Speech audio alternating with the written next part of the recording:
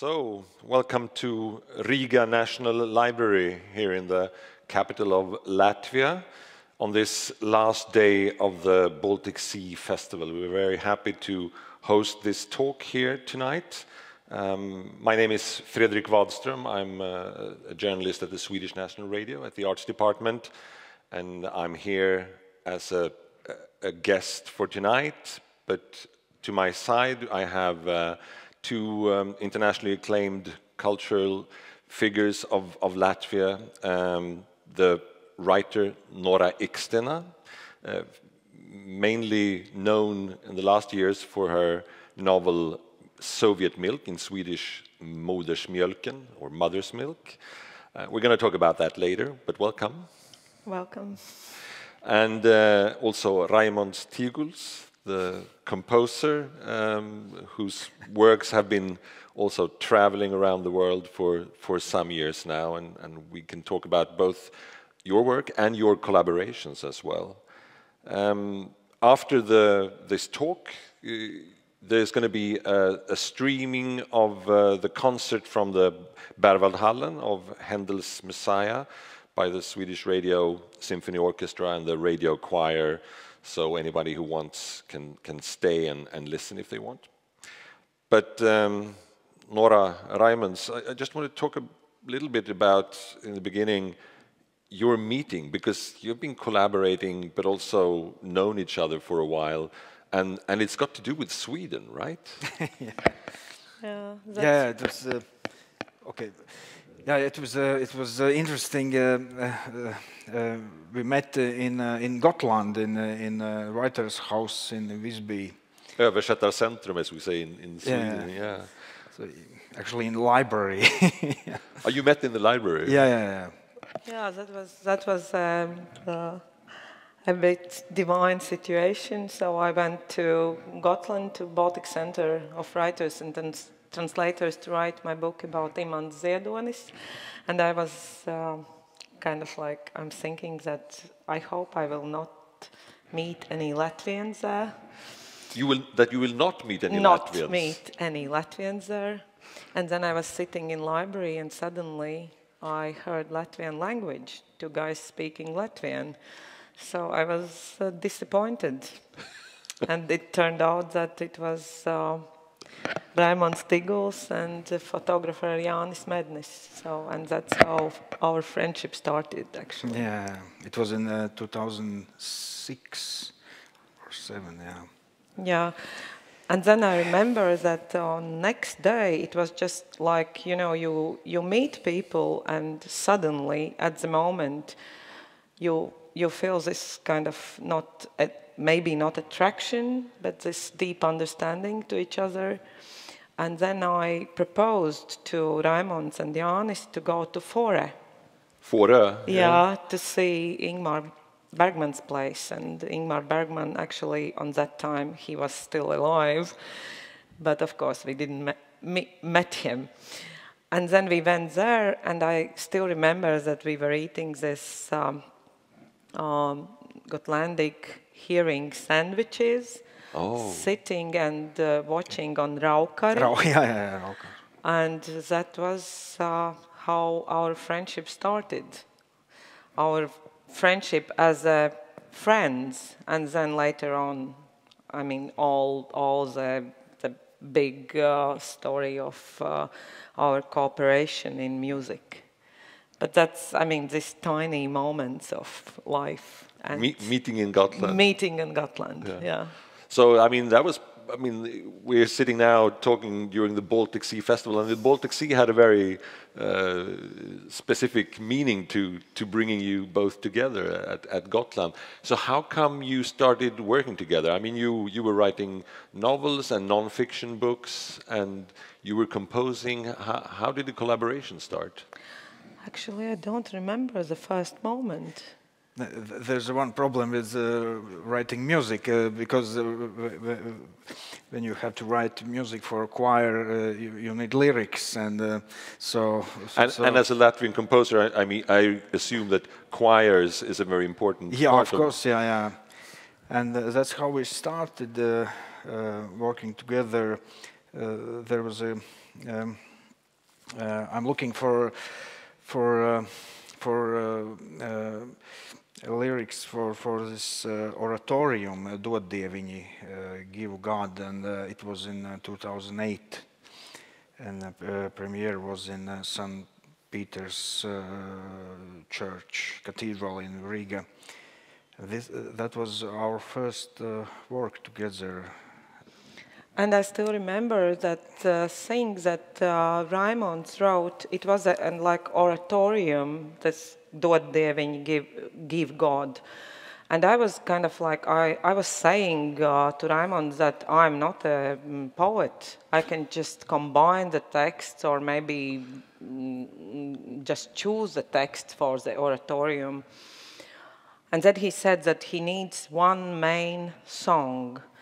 And I really don't remember the moment when the idea of this Dod Dieviņi, this song came, like literally came into my mind as a text.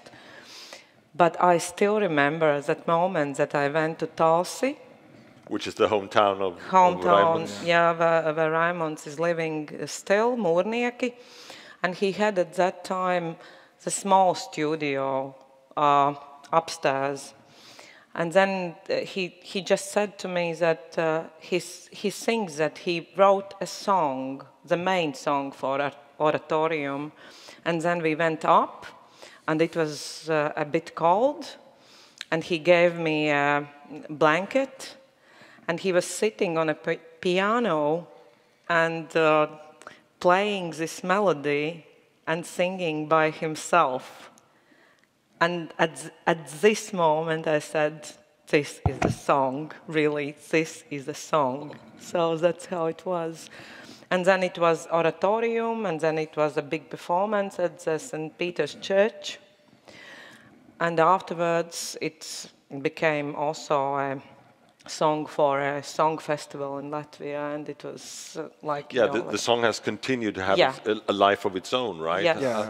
How has it been? What role does this song play in Latvian music?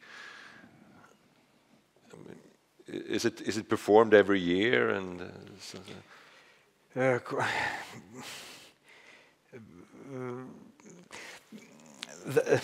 if you talk about Dod Dieviņi, it came from this oratorium. It was a main song, and singers for choirs start to sing this song separately from this oratorium. And then in 2013 there was a song festival in Measure Parks, where was 15 or 16. Maybe more 1,000 singers, and that was the first time for me and for Nora as a debut in this huge festival. That was a very emotional moment in my life, actually, when you heard this big crowd singing your song. And I still remember that Raimonds was sitting on a stage playing piano, but I was sitting in public. And I can imagine what he felt, but what I felt, so because I was like looking from the public point of view, and it was amazing. And actually it was performed twice, because the people like applauding, and they said so. Oh, you had to repeat it. Repeat, yeah. But remember this spring. I mean, this song is like a snowball. So the Raimonds invented it, and then it was for all small choirs and in very many variations. And this spring suddenly comes an email that the choir in America, from Chicago, they learned Latvian language, and they were singing this song online in Latvian, pure Americans, and that was really something. So it's I think if you are kind of like, if you are having this this nerve on your fingers, sometimes it goes you know, worldwide, and you never know how. And you're not a poet, but still you get Americans to sing in Latvian your No, song. I don't consider myself as a poet still. So, and then, I mean, if we talk about still little bit about your collaborations, I mean, you of course do a lot of other things as well, but since I have you both here, I mean, we have also the Book of the Sea, also thinking about the Baltic Sea, and so this festival, I mean, that's really about the Baltic Sea, a cycle of songs. Could you describe it a little bit? Maybe you. The idea came as the idea came from Ventspils, which is a city down to the sea, because they were opening the big concert hall and they wanted to have a oratorium. And this is only 2 years ago, yeah, right? that's only 2 years ago. They wanted to have this oratorium for opening the big concert hall. And then they asked Raimonds and me to write just a song, just an oratorium devoted to Ventspils. Yeah. And then we started with Raimonds to think about what we can do, and of course this subject of the sea and everything, what's happening around the sea, refugees, the theme, Livonian things, everything, and it came naturally that we made this. So I made a libretto. And Raymond started to work on, and then it turned out that we managed one hit again, the Sea of Love. I have to say we have good connection with Ventspils. I was student there, and I was studying there, and Nora was. Nora's idea was about a writer's house in Ventspils, so we are good, have a good connection with Ventspils. So, and if we talk about concert hall, so there, for me, it was there's a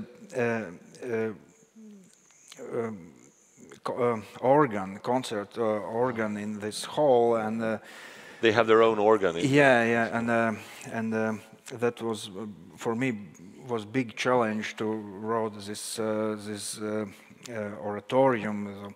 So, but I think it was good, yeah. But the Commission didn't say anything about using the sea as a theme or a metaphor. No. That came from you. Yeah. Yeah, and I still remember that we have a joke with a very famous and brilliant Latvian poet Māra Zālīte. She's writing poetry all of her life, and suddenly she wrote a book of prose, and then when I wrote the words for the Sea of Love for Raimonds, she called me and said, "Nora, you are not going to turn on poetry." I said, "No, Mara, no. I'm just writing when Raimonds asking me to write." And that's kind of like, for me, it's a very, I don't know how to describe it, but when Raimonds is calling me and saying that he needs something for his music to maybe to find some good poem, as I found poem of Dzintars Sodums, or just Nora, but you can do it, you can write it, and I'm just writing, but I don't consider myself as a poet. But I mean, the friend is asking me, and I'm just writing, and that's how it goes. But this song, the Sea of Love, it became really kind of one of the, I think, of the most romantic and most deep romantic choir and solo songs for Latvia in recent times, I need to say. Yeah. I mean, I don't, since I don't speak Latvian, I don't understand the words, but it's a beautiful cycle of songs. But what are the different sort of under themes in the song? I mean, I know there's one about the refugees, which I assume is something about with by the end of the Second World War and refugees coming over the Baltic Sea to Swedish shores, actually. The idea was to show the sea as a mother sea, which can have different, so to say, voices or faces, like sea of love, sea of betray, sea of happiness, sea of hopes. And then in a libretto, I wanted to put these meanings, not only these philosophical meanings, but also very precise historical facts. And it goes for this refugee sea, because it was 1944 when many Latvians went exile. And the one way was to escape from Latvia to Gotland, and later on to mainland, to Sweden. And we have this literary saying like last boat. The people were waiting for last boat to go from Sarnate coast to Gotland. And that's, I think, what we put in this refugee sea. Yeah, and I put my personal story there was when I was a student in Ventspils, I rent a room from old lady, and her son escaped from Ventspils to Sweden in 1965. On a boat. On a boat, yeah, and Latvia was part of Soviet Union, and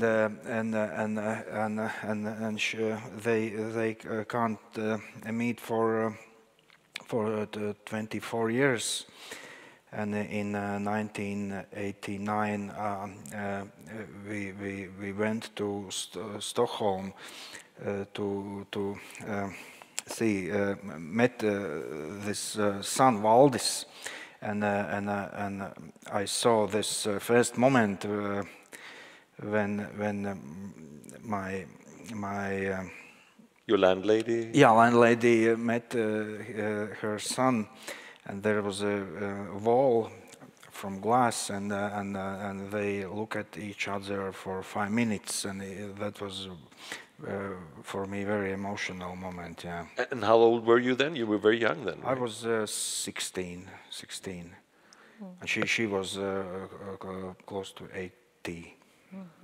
And in terms of lyrics, it is a very known the Latvian folk song "Dzeguze kūko," which means cuckoo is cuckooing. So I don't know how to describe it in English, but it's mainly it's most popular for exile Latvians. They were singing it because the meaning of the song is that there is two sisters. The one is living on one side of the sea and the other on the other side. And they are hoping for the bridge, when they will have the bridge over the sea to meet each other, very symbolically for Latvia being splitted in two sides. After the World War II. People living on the outside, yes, and yeah. people staying in Latvia. And then I proposed to Raimonds that maybe he can use this folk song, and the folk song already have its melody, but Raimonds wrote a new melody for that folk song. But the words are from the yes, the words are traditional folk song words, but he wrote a new melody, and it's really amazing. And in Tiguls, when I heard it, it was that it is a solo of the boy singing this "Dzeguze kūko," and it really sounds like in a kind of like new contemporary level, this old song. So yeah, so many amazing things that you've accomplished together. But Nora, you have also had a special period in your life the last couple of years with, after writing several novels, suddenly one novel just takes off and travels around the world. Soviet Milk, or Modersmjölken in Swedish. It came out in 2015 in Latvian, and now it's 35 languages so far, and just About. yeah, just continuing to find new audiences. It came out in Sweden last year to well, big acclaim is not to put it mildly. I mean, it's really been a big success, not least in Sweden. What has this period been like for you? That's mainly for a Swedish audience, and I need to say that the Swedish translation is a very special thing, and I want to mention that, not to mention, but to kind of like to Praise? to praise the name of Joris Kronberg's translator of Mother Milk into Swedish. It was a special story because it was his last translation, and I think he worked on this translation with all the efforts, with all the deepest feelings, and I'm very happy that he was still alive when we were starting to get reviews in Sweden about this. Because the reviews were really something special. I mean, it was everybody loved the book when it came out in Sweden last year. And also this Swedish translation, as in this kind of huge snowball effect of Mother Milk in the world, it is an example because it happened during pandemia, and I wanted to go, or also the publisher wanted me to go to Sweden several times, but it didn't happen. And then you see that the book can work itself. So without without the author, like the author is not coming, or it's not possible. And then I was starting to get all the reviews and all the people reactions by Facebook and everything. So, and I think it's very good that the reading is so important, and the story kind of like came from the heart to heart. And I don't think that the Swedish audience is so open for maybe for the unknown literatures. But it happened. And well, I don't know. Maybe they are, but anyway, maybe you should say something about the content, because it's a very interesting novel because it works on several levels at the same time.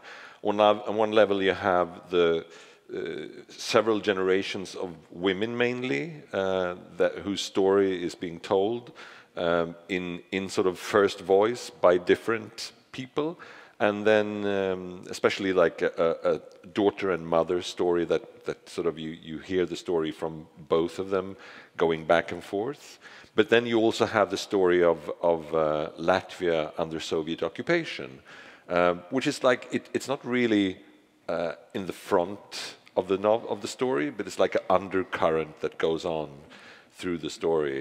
It's a very interesting choice to choose such a long period of time. It's from the early 40s to the late 80s. How did that come about?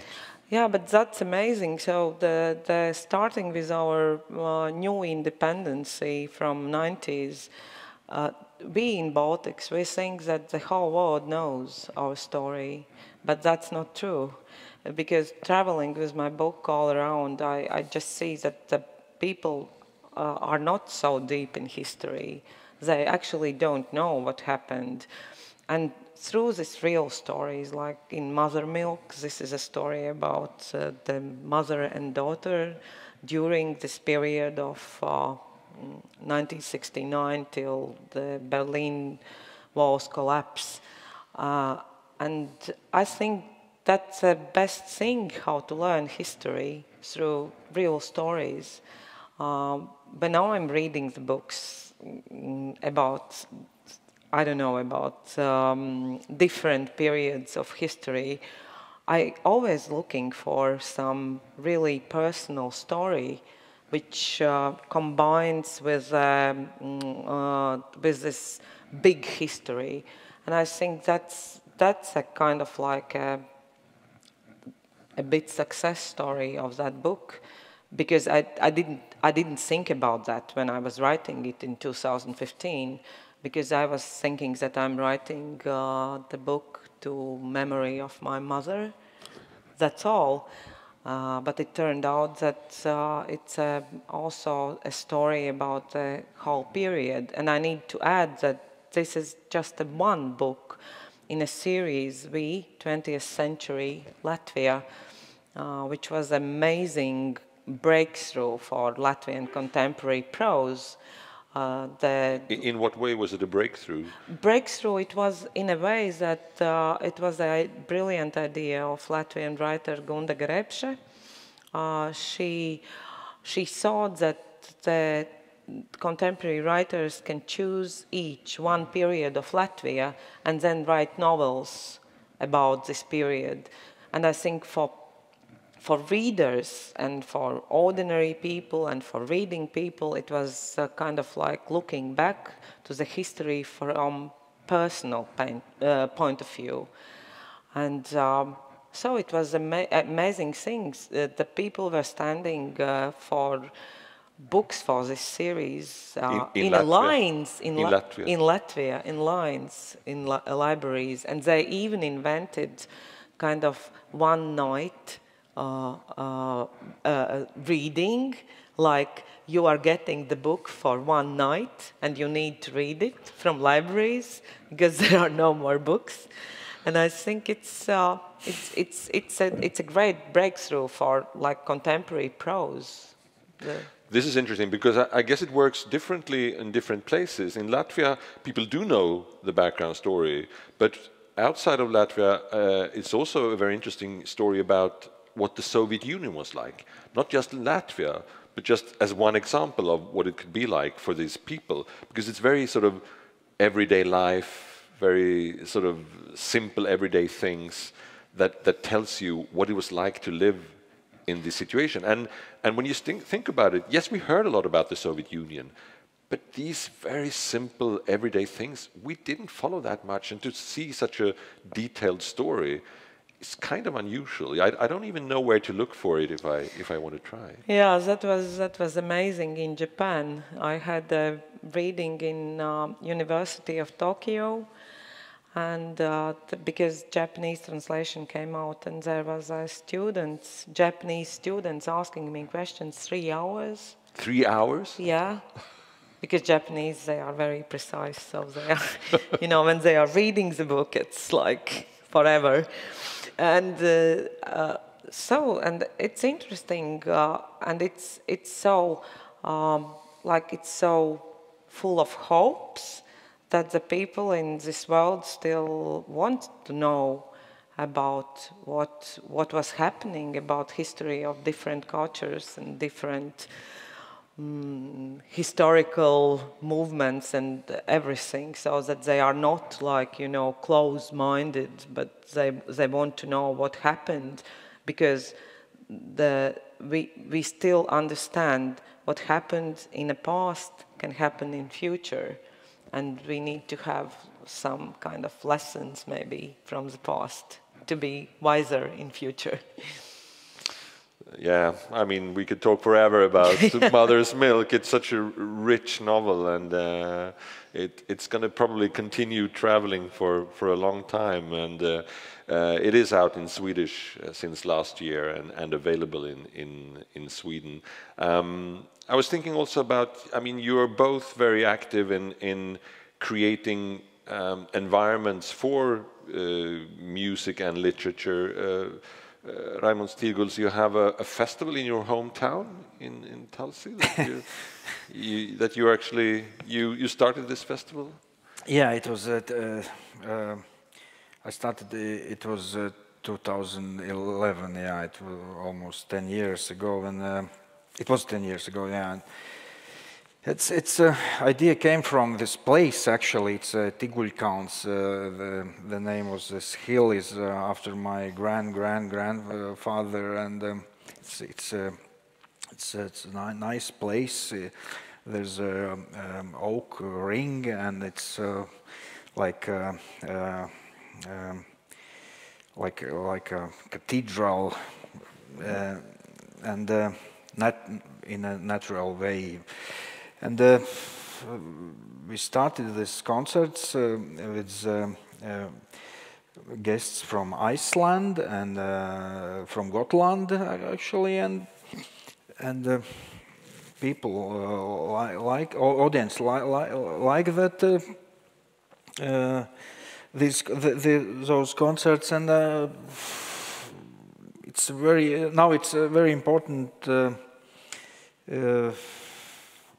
For me, I didn't call this event as a concert. It's more than kind of kopā.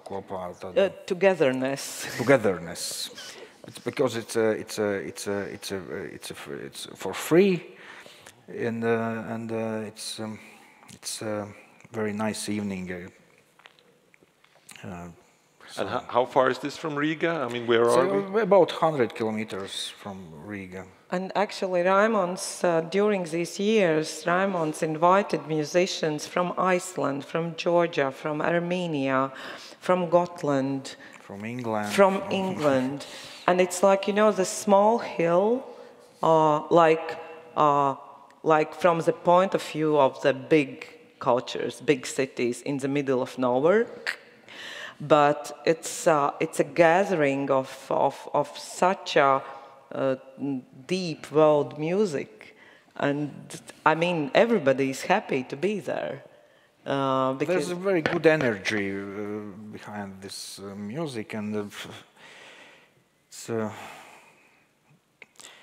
yeah.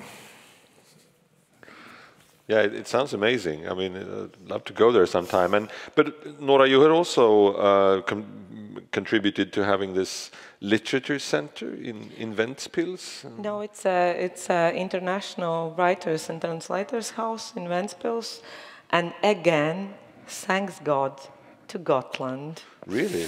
Yeah, because the idea came into my mind when I was going and writing at the Baltic Center of Writers and Translations on Gotland in Visby. Seeing the center and yes, how it works? Seeing it's the center and how it works. And then I thought that why couldn't we make it in Latvia? And of course, Ventspils, being like very close to the sea, came in my mind. And at that time, we had a marvelous Minister of Culture, Helena Demakova. And I went with the idea to her, and so we went to the mayor of Ventspils, and we found this building which belonged to municipality, and then somehow we managed to have the budget money for the beginning to restore the house, and now it's for already. It has been founded in 2006, and it became now one of the most important writers and translators houses in Europe. So many writers from whole world came there. And they come there for a period to yes, work there? Yes, it's like a writer's house. The writers and translators are coming for a month, and they are having a grant. It's the same system the European writers' houses have, but Ventspils is a really special place. But the idea was born on Gotland, and the first cooperation, so to say, sister for Ventspils was the center on Gotland. So that's, but I think the Gotland is an amazing place. I think it doesn't belong to Sweden, it doesn't belong to Latvia. It's independent island in between Baltics and Sweden. And it's a kind of like a bridge, cultural bridge and cultural kind of historical bridge in between these these two geographical places, and I hope it will unite them. I hope so. So I was just thinking, we're sort of getting to the later parts of this talk. So before we end, I can't really skip this fact that Raimonds, you're not just a pianist and a composer. You also play another instrument that came to you after having played the piano for a long time, called the hang.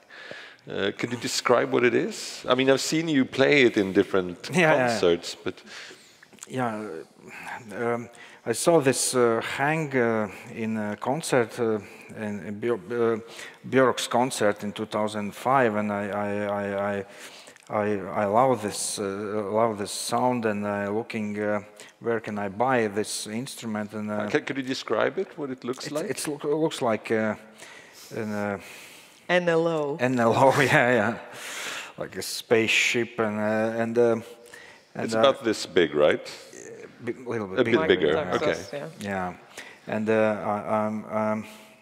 I can't find any information about this instrument on internet, and I was surprised how can it be. And then my friends in Switzerland called me and said, we find a place in Bern. There's a family. They made this hang, but you should go to Bern for yourself, and because there's some rules about buying this instrument, and I think it's not impossible, but okay, I will. I was in Bern, and I found this place and met this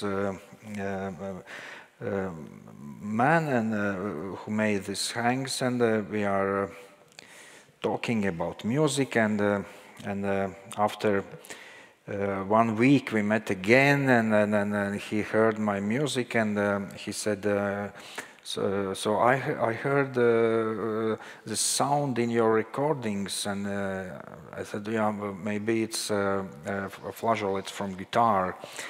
They sound very similar to a hang, and so actually there was a line for 2 years. You had to wait 2 years to get one. Yeah, I had to get one, and but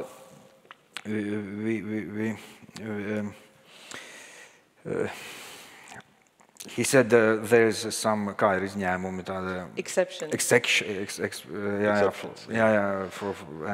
So I get one, and so that was for me with hang. It's a very big relationship with this instruments. It's surprising. Maybe we should describe a little bit. It's made of metal. Yeah, it's and it's got like metal. Small holes. And inside it's like empty inside, and it creates, when you hit it, it creates like chimes. Not hitting. It's a touch. Oh, sorry. And it looked like hitting to me, but I never played it. So So. It was interesting, and when I get this hang, conductor Māris Sirmais, who was conductor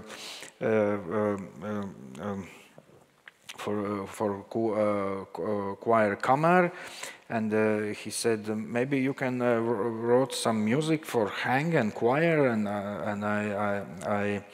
I remember I have a poem I wrote this poem dedicated to my father. He passed away in 1996, and father for me was my best friend, and so I take this poem, and the poem name was Moonlight Sound Design, because my studio was in my father's house in the Arctic room, and when I worked at nights. There was moon shining directly in this room. So the poem was dedicated for my father, and in 2010 I wrote this song for choir and hang. And the poem was in English. And we went to Russia, to Nizhny Novgorod. There was a big music festival, and we performed this song in Nizhny Novgorod, and some Russian guy filmed this performance with his phone and put this record to YouTube. And after 3 or 4 years, I started to get messages from United States, from conductors, where can we get score for this music, and an interesting thing that I didn't answer to anyone, and then I got married with Kitty, and she said you have to answer everyone, and one evening there was a 50 or more messages for question for where can we get the score, and finally we went. We were invited. We were invited to Minneapolis, and there was a American Conductor Congress. There's a big event for maybe thousands of people, which is works with choir music in the United States, and we performed this song in Minneapolis, and after some concerts, I met a man from Schirmer publisher and owner actually. And, owner of a publishing house. Yeah. And we met, and he said, maybe I would like to publish your scores in United States, and I said, I don't know, maybe. and the conductors from choirs, they said, you are mad. He's a very important man in the United States. You were mad for not saying yes? Yeah, of course, yeah. But after that, he published this score, and 2 years ago, I went to New York, and I played this song in Carnegie Hall. It was so it's a long travel from a Björk concert in 2005, and then playing in the Carnegie Hall with a hang. Yeah, it was because pieteica, Performed? Ne, pieteica to dziesmu, kā pieteica. Ko tu gribi pateikt? Ka pirmo reizi uz tās that was the first time, and then the Baltic composer played on the Carnegie Hall. Yeah. So yeah, we could talk forever about all these things, and also about the hang. We're sort of getting to the end, and we're in Riga National Library in Latvia, and this is the last day of the Baltic Sea Festival, and it's been fantastic to have Nora Ikstena and Raimonds Tiguls with us to talk about music and literature, the Baltic Sea, and everything else we touched upon. Now it's soon going to be time for Handel's Messiah at Berwaldhallen in Stockholm. So we say thanks from Riga, and have a nice last concert night for the Baltic Sea Festival. Thank you.